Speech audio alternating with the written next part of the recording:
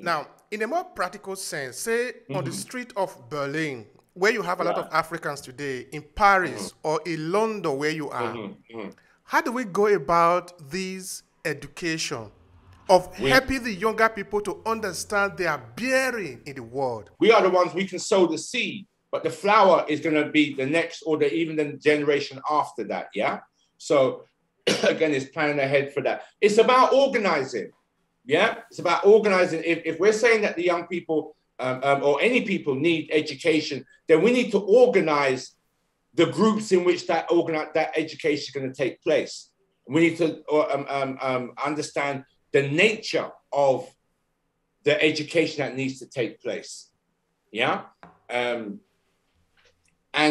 that education has to be for a purpose. It's not knowledge for knowledge's sake. It's about, okay, how does a community organize and create a strategy for creating change within its boundaries? Yeah, we're not talking about changing the world. We're talking about just changing your neighborhood. Yeah, that education is as important as the facts and figures of the thing. Do you understand? But it does start with us coming together in a space, whether that's cyberspace like we're doing now, or coming together physically in a space. And what is our purpose? Our purpose is to educate. What kind of education do we need? Okay, in this situation, we'll need literacy. We'll need math skills. We'll need business skills. We'll need political strategy skills. Yeah? We put together a program that is applicable to us. A program that, again, we identify our needs and then we create solutions for those needs. And those solutions must be at the core. Education must serve that purpose. Education must serve the purpose of helping us understand, gain a deeper understanding of the solutions and giving us a stronger motivation to enact those solutions. You know what I'm saying? But we have to move away from this idea that, well, we're helpless, and that, I'm sure you know of conspiracy theories and the new world order and stuff. Now, I'm not saying that there isn't truth in some of that, but we're in danger of, making your enemy stronger than they actually are. Do you understand? You can create a mythology in terms of, well, white people and the Europeans and their secret societies, they control everything. You'll never be able to break it down. Nah, come on, bro. History shows you how it can be done because it's been done before. History is the rise and fall of civilizations, the rise and fall of cultures, even. The Roman Empire, at its height, they called Rome the eternal city. Why? Because no Roman could conceive that there's going to be a time when there's no Roman Empire. There's going to be a time when there's no Rome, capital of the world, not capital of Italy, but capital of the world. That was inconceivable. But it happened. It happened. And when you study how it happened internally. The people started to rise up and internal and external forces. But all of them, you can go back to, Persia, all great empires think that they are going to last forever. And they pass that on to the people who believe it. The people who receive the least education believe that the powers that control them are infinite. We have to change that mindset because it's the system that's in place, it's fragile. It's fragile. Some places you just have to prick a pin in it and the whole balloon just deflates. A good example is to look at USSR, for example, no? Yes, exactly. It's really true. I look at it as a machine. Mm-hmm. There are little both unknown that make it work. What we need to understand as Africa is to first of all understand how the machine works that controls us. Yes. So that we can then go and reconstruct our home. Because we also have a machine. Just as somebody has put a lot of blockade in that machine, it's not working. Let me give you a lot of very simple instances. I am from Nigeria. Nigeria is one of the top oil producers in the world. Yeah. This is how it works in Nigeria. Nigeria government extract this oil. They have some people outside of Nigeria. They take this crude oil to them. They will refine the oil somewhere and then bring it back to Nigeria. Okay, let's explain. By doing that, the Nigerian government had denied its own people the opportunity of understanding how to refine oil. One, it have denied the people of opportunity of getting job.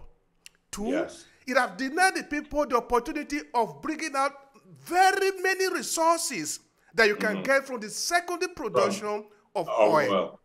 Chemicals and plastics and what have you, And this might appear like the people in Aso Rock, in Abuja, are stupid. No, it's not because they are stupid.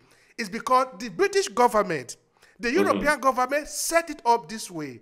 And they make sure that their mafias are everywhere controlling them so that it's not out of it. Because going out of it is against them. Meaning they need to go out of business enough. They are not ready to pay. European government are, they want to take it, but they don't want to pay the cost. Oh, absolutely. That is what the whole concept of racism is about. They want to take from you without paying for it. Yes. Because that's what they used to with Africa. They came to Africa, they never paid for nothing, they tried to just take. You understand? So it's the same mindset that's working there. All right. Now, we have talked a lot of things here today. Of course, all of them are very important. It is important for our community. That is the only thing that will represent our community. We need to survive, no? Now, how can people connect with you to benefit from what you are doing? This is a small moment for you to advertise yourself. Please go ahead. Then visit my website, which is www.evolvingcreatives.com. I think it's on the bottom of the screen, but I don't. Yeah, www.evolvingcreatives.com. That's me. I'm also on Facebook and Instagram under those names, Evolving Creatives. That's me. Please get in touch. I mean, I'm actually planning. I'm in discussion to visit Ghana in a couple of months and do some teaching out there. Maybe doing some African history classes while I'm out there. So make the connection, because this is the opportunity that this gives us now. Yeah, I grew up in London, so the people I could can potentially connect with were in London or say in Birmingham, which is 2 hours on the train. But me growing up, I couldn't connect with a man in America or a sister in Africa. This, what we're doing here now, gives us that connection. You know, I'm connecting with you. You're presently in Italy. I'm connecting with people who are watching all over the world. We must make use of this. I want to connect with you and see what you've got that can help me. You connect with me, see what I've got that can help you. Yeah. www.evolvingcreatives.com. Let us evolve creatively together, my people. That's lovely. That's lovely. All right. This is the last question I have for you. Now, what do you think is the right strategy to make sure that our history continue to be alive? What is the strategy? 2 or 3? I don't know. Give us some of the ways to go about it. Okay. Parents, I'm going to use the analogy of the parent and the child. And I'm a parent myself. So parents can't teach their children what they don't know, what the parent doesn't know. If I don't know how to do this, I can't teach my child how to do this. So there's a responsibility for lifelong learning. It's not just the youth, it's the elders too. We have a lot of knowledge to pass on in terms of our own experiences and the oral traditions, etc. But it's about creating our institutions, whether that's a local institution or an international institution, but creating those local situations where knowledge can be passed on. There is a wealth of knowledge. Let me give an example, and I mention it in my book. During the medieval period, Africa right up to the point where the first Portuguese arrived. Yeah. And going into that time again, there are over 1 million manuscripts, 1 million books that are still survived today, that written by Africans of that period. Yeah, it shows you just the level of literature that we were dealing with. There's information in that books. There's knowledge in that books. There's science. There's wisdom. There's technology in that books. In order to recreate something, you have to have an understanding of how it worked in the first place. Yeah? Whether you want to build something, whether you want to deconstruct something, you have to have a knowledge of how it worked in the first place. So we need to understand the systems in place that are there to keep us down. We need to understand how do those systems work.